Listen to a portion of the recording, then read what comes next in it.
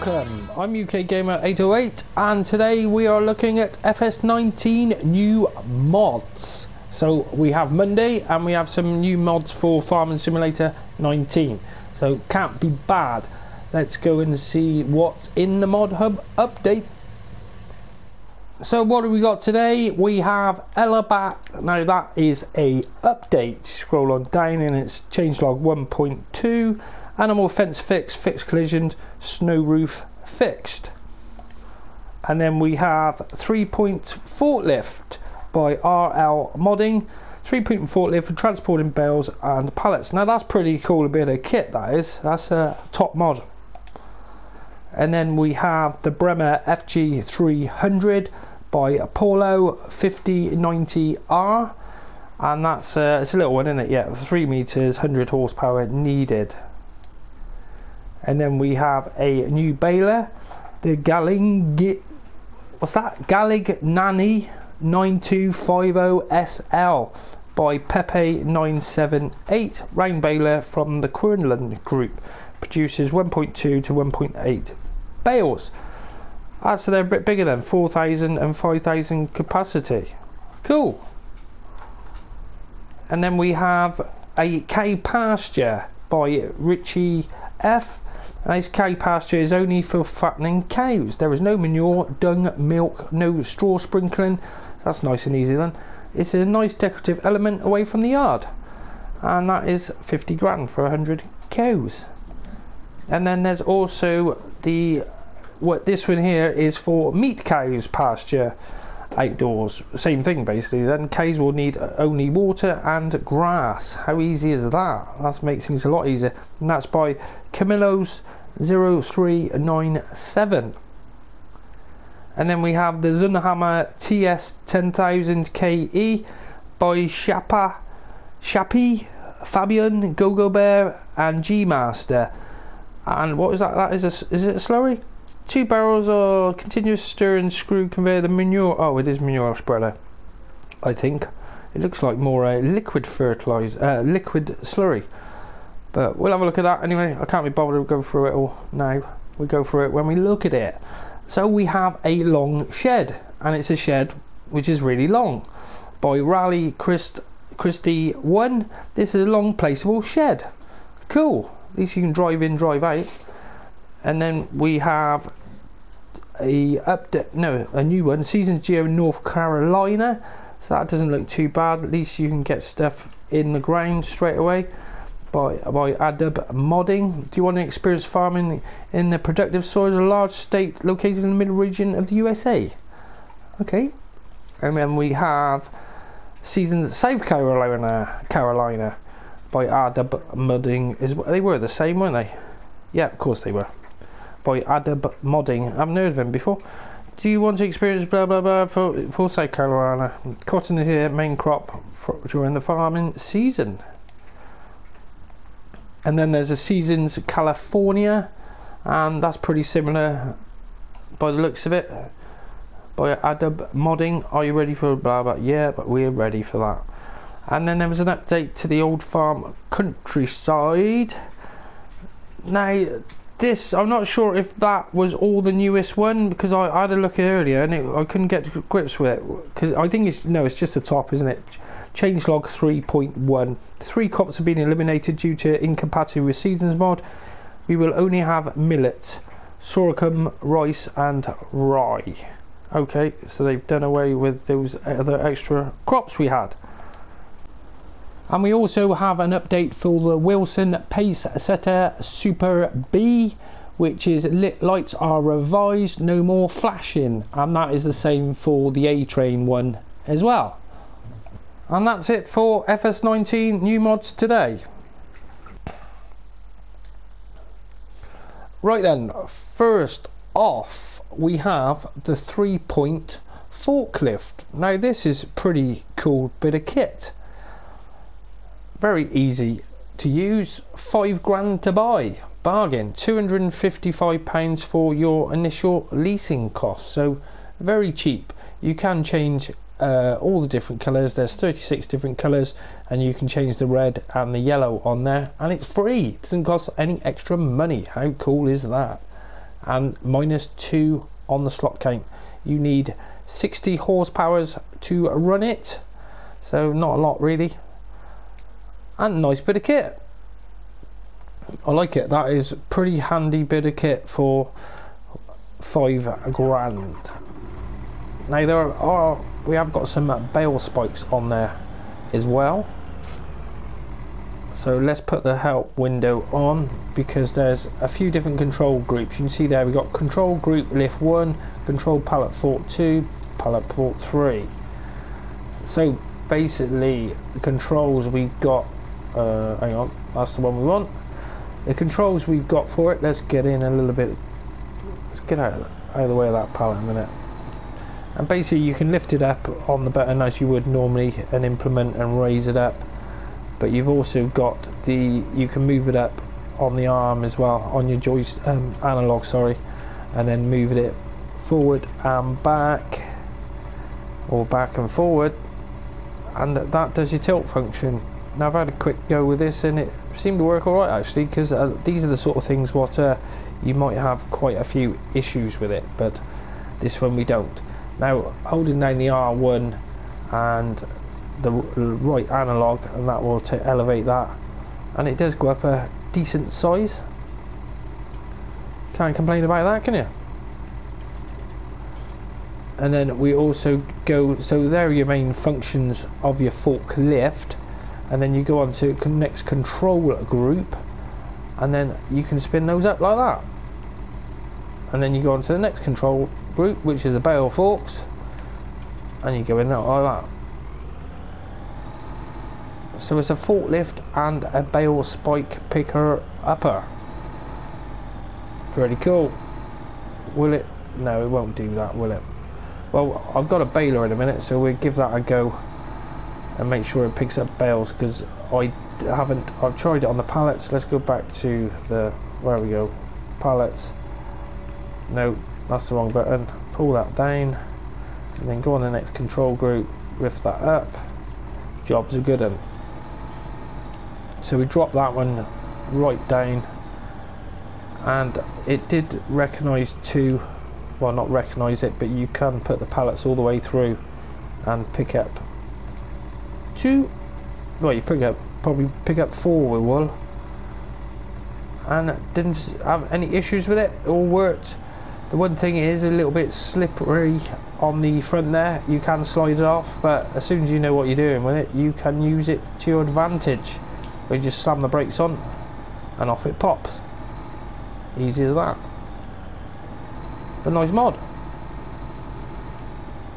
Whoa, there we go.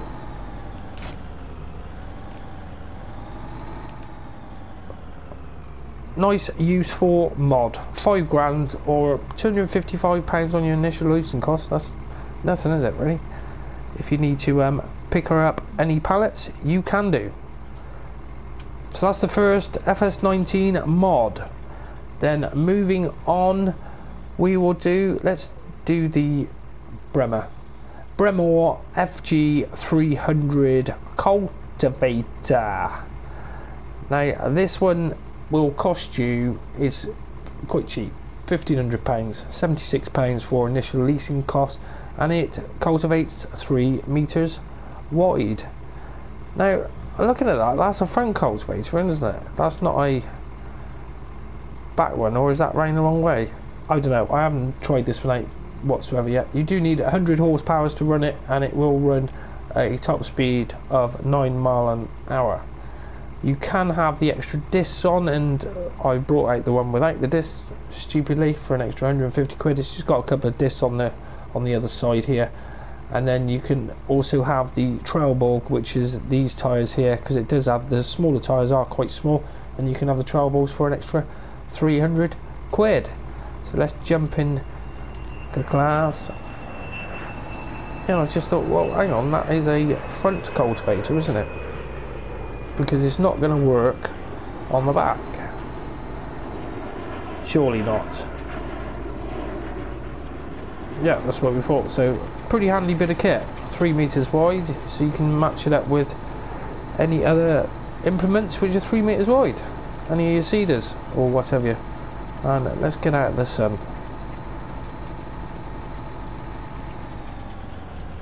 Let's turn that speed right down a little bit. 6 mile an hour will do. And we'll set that worker off. You can have a look at some animation going on. And yep, we've got some animation. Oh, those tyres have got dirty really quick. But it all seems to work. No issues. Wouldn't expect any issues. It's a cultivator. What can it not do? Cool. So that's the Bremer FG300. I'll drop that there. And while we're here, we may as well get the Zunhammer. Let's get that out. I should have sped time up yet. It's 5 o'clock in the afternoon. I wonder why the light was so low. Well, the sun was so low.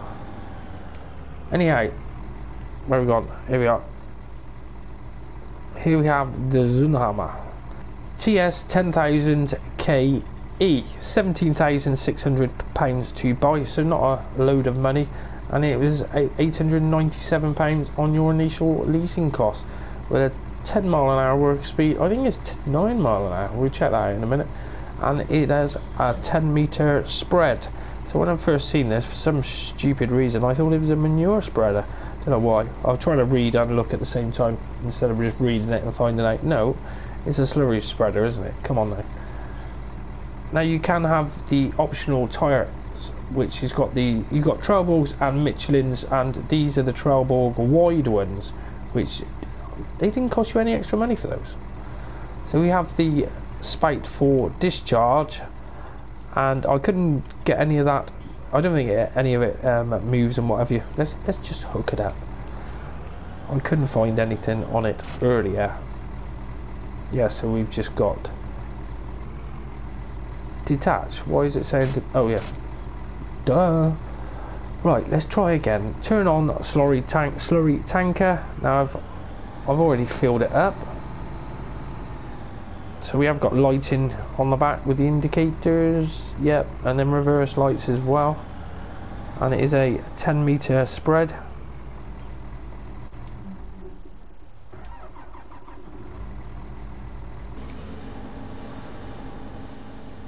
And there it goes.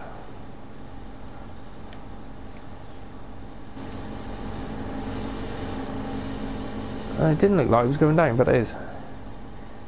It is going down.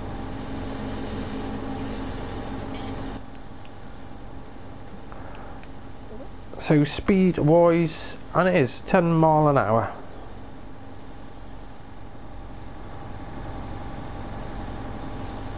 So nice little size that is, nice compact. It holds 10,000 litres of slurry or digestate, whatever you're using. And that was your lot for it basically. Yeah, there's nothing, no other options on there.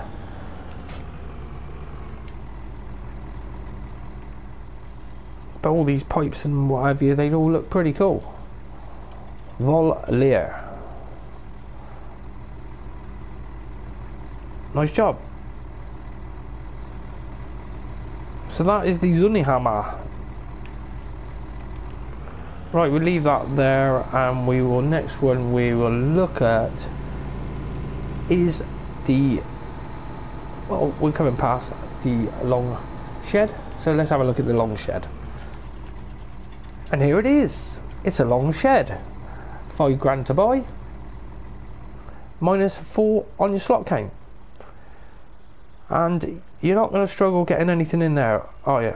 It's pretty high up. And the nice thing is you can, well, not these ones with the braces on, but these ones you can drive in sideways as well. So they're pretty wide. You can see I brought the truck in just to give you an idea of how wide it is, and it is pretty wide. Steel construction building in brown. What more can we say?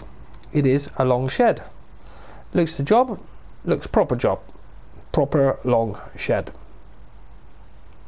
So moving on, we have a new baler.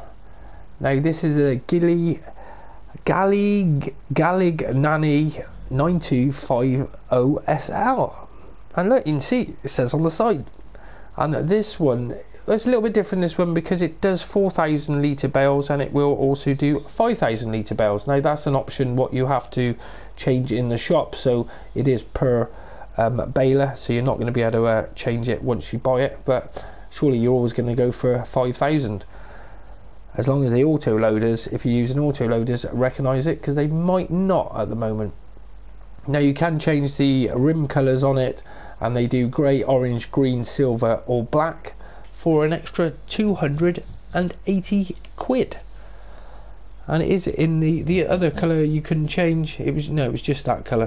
It was basically rim colour, and you can have the optional wide tyres, which I've got on there, for an extra £500. But it's quite compact size. Well, these round balers normally are quite compact compared to the square ones, which are pretty big. So where's the tractor gone? So there it is, hooked up. And have we got lights for it? Yep, we got lights on the back. Oh, yep, we got lights on the back, and then indicators as well. Brake lights, yeah, we have got brake lights. And turn on bale, lower pickup. Of course, it won't let us do anything until we pick up some bales. So let's go and do. Now this is the 5,000 capacity one. Right, we've got a bit more growth now. Now I'm not sure if it's going to pick this up, because I've had issues on this map with grass. Yeah, and it's not recognising it whatsoever. Now that was the grass I pulled in what I dumped out. This one I've just cut, so the pickup is down, lower pickup. Oh, that might help. I wonder if it was the lower pickup I didn't do. Yeah, it was lower pickup. That wasn't having it. Now I've noticed that what I had to do then is come out of the game and load it back into the game, and this game had seasons on it. And since I've taken it off seasons, then all the grass still works exactly the same, so it won't let you cut it until the one growth, basically. So it was like, well, I was thinking it doesn't work. It does work. Right, so unloading feature, where do we go? Turn off bale, unload bale. Oh, we didn't need to turn it off really, but and it pops out just like that. Does that go back automatically? No, close back. Jobs are good. And yeah, picking that up, no problems. 5,000 litres, so these are the bigger bales. You don't really notice that much difference really. And then again, it's not a huge amount more, is it? But all works, does the job. I'll tell you what, let's have a look at that spinning up. I didn't see that down in there. We've got loads of action going on in there.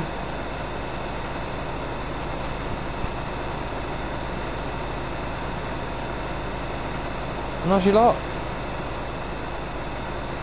So that is our new baler. And we got all the hoses. Oh, the PTO spinning around lovely there as well. I didn't notice that one. Nice job. And it was the cheapest baler we got as well. We like cheap mods. That's how they should be. 39 grand bargain. Right, next mod. And here it is, the new cow pasture. Now this is the 25,500 one, and it's -5 on your slot count. So we got our water fill up point there, and I've checked all of it out. It all works all right to bring them in. The dialogue trigger, well, it was there. It might be because of that gate. See if we can close that gate. Yeah, there's the, no I don't. Well, that's strange, because the animal dialogue does work, because you can see the animals I got in there earlier, but now it doesn't seem to work. So I wonder if there's a glitch on that after you've, it won't let me jump. Why can't I jump? That's strange. It won't let me jump around here. Why won't it let me jump at all? No, jump has gone. Okay, so let's open the gate up. I was trying to get on that side, see if the animal dialogue worked there. So, yeah, that's strange because that was all working. Close gate. That's it. So there is a little issue there, I think. I've got cows in and I can't get them out. You might be able to do it with a trailer. If you pull the trailer up, it'll probably recognise it, maybe. But the animal dialogue should be coming up on there, but it's not. Never mind. Right, well, we've got this little shed, this little lean-to at the side here for a little bit of storage for any equipment. Now these two cow pastures, they're more for seasons basically, aren't they? Because they're just for sort of meat production and what have you. If we go into the menu, and I'm on non-seasons on this map, and you see they're all working all right. We got reproduction rate on there. I've only put a little bit in each just to see if they worked, and we didn't have any problems with it. So you will produce more cows on non-seasons anyway, but on seasons it's all about fattening them up. So you can do and well, I was saying they only need to take grass and water, which that's pretty cool. But I haven't tried it on seasons and I'm not gonna. Let's go over to the other one. Let me know in the comments if anyone has any issues with this. Right, so this one, there's our fill-up point just here, and there's a fair old size where this one's got you 100 cows and it costs you 50 grand, but this one is minus 18 on your slot count and 100 cows. So your water point is just there. You can see the water in there, and then to bring them in, see that's coming up with the same as well now. It's coming up with, I think the open gate and the animal dialogue button are, they've like one's gone over the top of each other. Since I've had the animals in there, then the animal dialogue button is no longer there. So I think that's the problem with it. One's just, yeah, it is, isn't it? Definitely, because the closed gate, so we've got a trigger on top of a trigger, and that's why it's not recognising the animal dialogue. But you can put the animals in because there they are. I put them in earlier. Now this is quite a big size, fairly decent pasture, this one. Old rustic fencing running all the way around the edge. And oh yeah, that one was barbed wire actually. I only just realised that. So there you go. So little problem on those triggers, but you know, these things happen. We're not perfect, far from it. So that's it for FS19 new mods. Now, a bit disappointed again, no mods in testing update. Nothing has changed on that. I have sent 4 or 5 different messages to Giants, and each time I got a response of nothing.